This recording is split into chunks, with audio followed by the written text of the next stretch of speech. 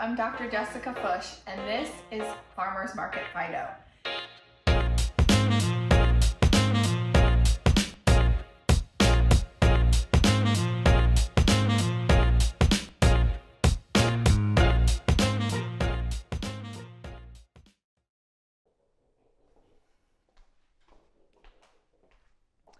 Today I have a very important video for you.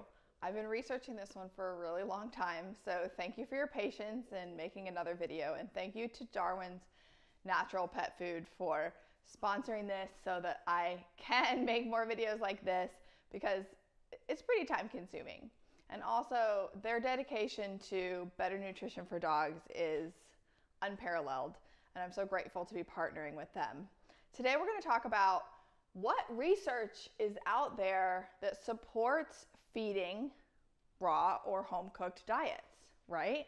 The first thing I wanted to answer for myself as a veterinarian when I very first embarked on this natural or species-appropriate home-cooked or raw food for dogs, a species-appropriate natural diet we would consider raw, and then also I like cooking because it meets people in the middle, right? So the first thing I did was look at the research that was available and see what was out there, and unfortunately there really wasn't a lot. As a veterinarian, I took an oath to first do no harm. And so I didn't want to hurt my patients, and we are taught that feeding raw food has the potential to do that. And there's a lot of research out there talking about E. coli and salmonella and blah, blah, blah, blah, blah. And we'll talk about that in this video as well, because I want you to understand that I am being as neutral as possible, but that I base my decisions on what I feed and what I recommend for my patients on what I've seen in my own dogs and what I've seen in my patients, as well as the research, right? Because unfortunately, there's not a ton of research on fresh food for dogs, whole food for dogs, however you want to say it. So I'm going to talk about the 3 studies that have been published in the last year or so that I'm really excited about, and the research that we found that is supportive of home-cooked or raw diets. I'm going to talk about some of the negative research. I'm going to talk about some of the research that I found that actually caused me to not want to feed a kibble diet, right? What's the alternative? What's the commercial processed food, right? What most dogs and cats eat these days. And there is a ton of research that shows why those things are actually harmful. So we're going to talk about all of that today. But first, we're going to start with the 3 studies that I'm super excited about that do encourage feeding a raw or home-cooked diet. There are 3 studies that I'm going to highlight, and there are many more that you can dig into. I went through pages and pages on PubMed and Google Scholar, and I have some textbook recommendations for you if you want to read more into this yourself. But there was a study released in 2020 in Frontiers in Veterinary Science that is really cutting edge science. The issue with the study, there's one little small issue, and is that there was only 8 dogs involved in the study. 4 of them were kibble fed and 4 of them were raw fed Staffordshire Terriers. But the coolest thing about it is that they actually did skin biopsies, which is an appropriate diagnostic technique for a dog with atopic dermatitis, which all 8 of these dogs suffer from atopic dermatitis, the itchy red skin. And we often associate that with food allergies or a diet-related issue. And they found that it indeed is a diet-related issue, and that feeding raw significantly improves their skin quality and the lipid barrier that protects the skin from outside environmental issues, but also improves their innate immunity from the inside out and reduces oxidative stress. Okay, so only 4 of the dogs were raw fed, and we need to expand on this study, but it was a really fascinating study because they did DNA testing, and they could actually show nutrigenomics, epigenomics, how the gene expression is different from the kibble-fed dogs to the raw-fed dogs. And so that is just so awesome that we're getting into science like that, because we're going to be able to prove so much more. The second study is a study that was done a couple of years ago. I want to say 2016, I didn't write it down, in Scottish Terriers who have traditionally had higher rates of transitional cell carcinoma in their bladders, right? So they have bladder cancer. That's a genetic issue that they have. And they found that the Scottish Terriers that were fed at least 3 times a week, either fresh green veggies, on top of a kibble diet, mind you, green veggies or orange yellow veggies, had a 95% less chance of getting this bladder cancer. Now listen, it's only one breed, it's only one type of cancer, but that's actually a really good way to help control the study, right? If you try to do a study on all the breeds and all the cancers, there's going to be way too many variables. You are not going to be able to have a well-designed study looking at that many factors. And so I really like that they did look at just one breed and just one type of cancer. They have dramatically less cancer in the dogs that had some fresh greens. Just adding fresh greens and fresh yellow and orange veggies to the diet improved their health dramatically. I mean, just like, that's so cool. And then the third one is actually, this is a new study that was released in 2020. However, it was done in 2016, but it's been on the news lately, okay? So they found that in beagle dogs, feeding them raw beef, meaty bones, right? Raw beef bones, does clean the teeth. This was a study that was done in Australia and published in the Australian Veterinary Journal in 2016. Now, I found this though also in this textbook here that talks about this, where let's see, they did research in 1965 where if they fed dogs raw beef oxtails, the beagles, again, because beagles are the traditional dog used for research.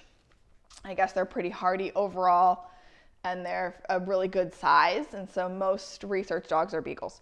So anyways, these beagles were fed in 1965. This study was done, and it proved that raw meaty bones does absolutely clean the teeth. It clears the tartar and the calculus off of the teeth.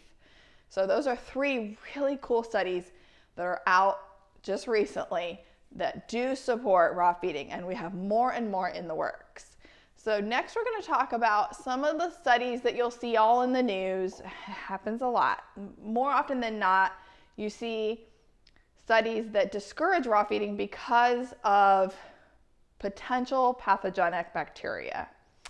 So I've looked at them extensively, and yes, there are some potential risks. And then there's a few other studies that we're talking about metabolic disorders and other things, and that was because they either put too much thyroid gland into the food and the dogs became hyperthyroid. Well, I mean, duh. Like you're supplementing thyroid hormone, and that's going to happen. That was one study. That was one kennel that did that. And they found that if you feed dogs meat that is unfit for human consumption, they're going to have more salmonella. Okay, that was another study.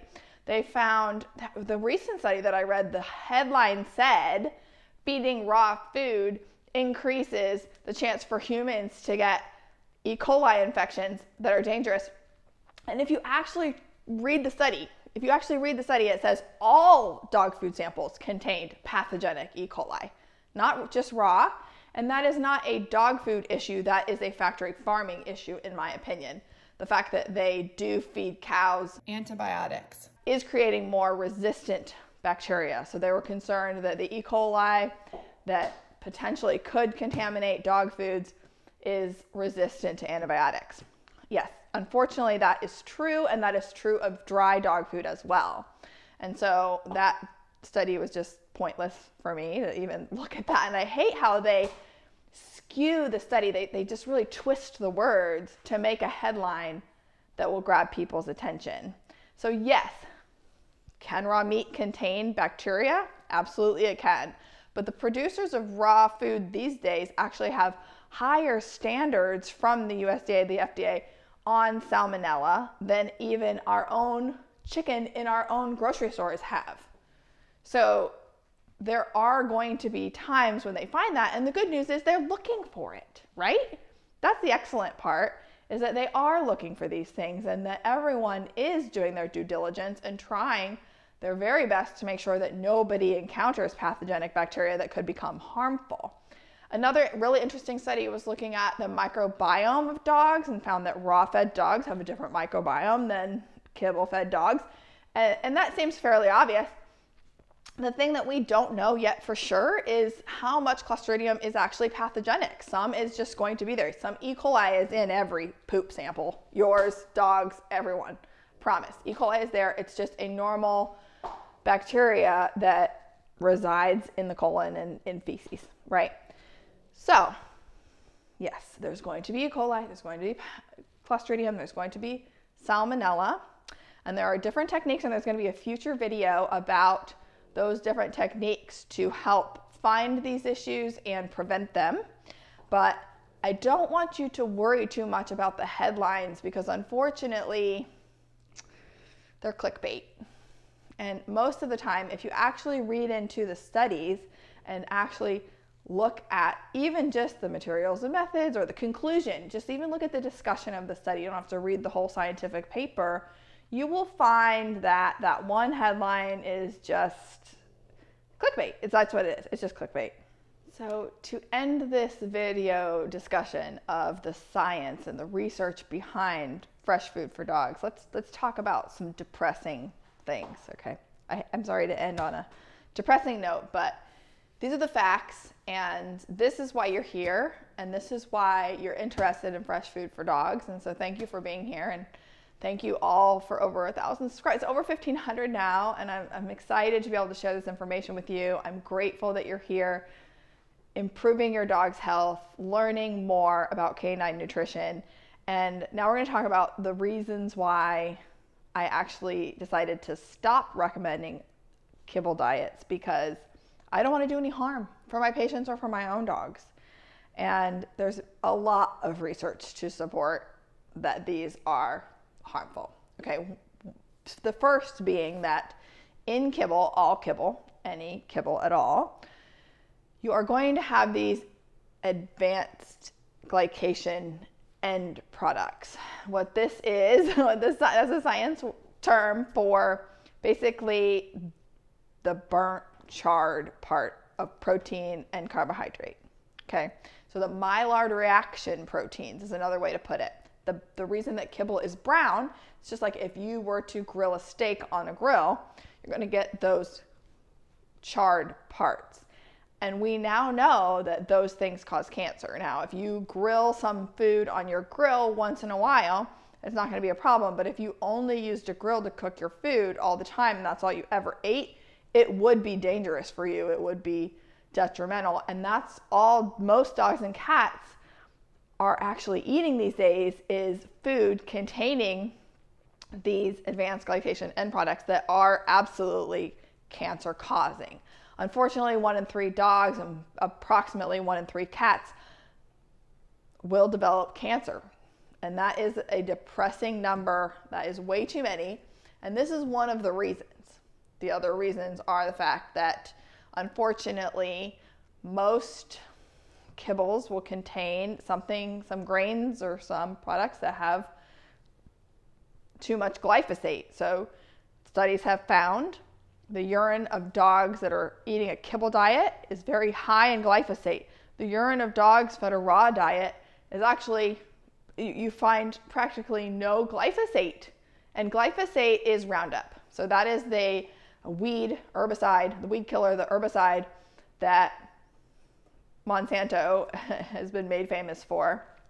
And that is sprayed heavily on most grain crops, including oats these days. Cheerios are the highest glyphosate containing cereal, and so unfortunately oats are not always safe these days either. Glyphosate is a problem. It causes cancer. It's been proven, and it's high in the urine of dogs fed kibble. Also, these advanced glycation end products are high in the urine of dogs fed kibble and in the livers as well. We have also found, unfortunately, that there are chemicals that we don't always want to have in there, right? Like in 2008, when the melamine was put into the dog foods, unfortunately, even the pet food companies don't have perfect control of the supply chain. And that's one of the issues that I have major concerns about, especially right now, because a lot of kibble, most kibble, I want to assume, because of the fact that Midwestern Feeds, they did a good job. They announced it, but they found a lot of aflatoxin. They had to recall a lot of foods this last year due to high levels of aflatoxin. And unfortunately, aflatoxins, which are a toxin from a mold that grows on grains, those things are going to build up in the system. The body doesn't clear them, and it's a dose-dependent toxicity, meaning that because the body doesn't clear it, the dog or the cat, it's going to build and build and build. And the more that they get exposed to, the more likely it is to cause liver failure. And so it's not like, oh, they got exposed and then their body cleared it. What happens is that they got exposed and they get exposed again and again, and it builds up in there, and then they end up with liver failure. And a lot of animals develop liver failure. Unfortunately, I see this in the emergency room quite often. And a lot of dogs and cats have elevated liver enzymes. And I was taught that like twice normal alkaline phosphatase is not even significant. We don't even worry about it. But the more I think about it and the more I study these things, I realize that it's probably related to the food. And because so many animals are exposed to these nasty chemicals like glyphosate and advanced glycation end products and aflatoxins in their food, yeah, it's just become the norm that twice normal alkaline phosphatase in an older dog or cat, well, not so much in cats, but in older dogs, is just the norm. And that's scary. I don't want that to be okay. I think that, unfortunately, our normals in our blood work may not actually be quite appropriate. But that's outside of the scope of this video. I hope that you watch this all the way through. I hope that you are inspired to choose better nutrition for your dogs and cats now. But I wanted to share this book right here is a really good book, and it has a lot of science. So if you want to dig more into studies, if you have specific questions, please feel free to put your questions in the comments here, and I will continue to make more videos and answer your questions in the comments as well as in videos. And I have a really, really, really good gift coming for you really soon. I've been working hard on that as well. That's why I've had a couple of months in between videos. I have a surprise coming for everyone because I'm really excited about the subscribers and that people are interested in this. And I get emails all the time thanking me and asking me questions, really good, really thoughtful questions. And so thank you guys. And thank you again to Darwin's Pet Food for sponsoring this video. There will be a link below for you to try out their food. My dogs love it and are doing so well on that. So we're going to talk more about that in the future. But right now, I want you to go ahead and click the link and just try it for yourself. Okay? All right. Thank you. Have a great day.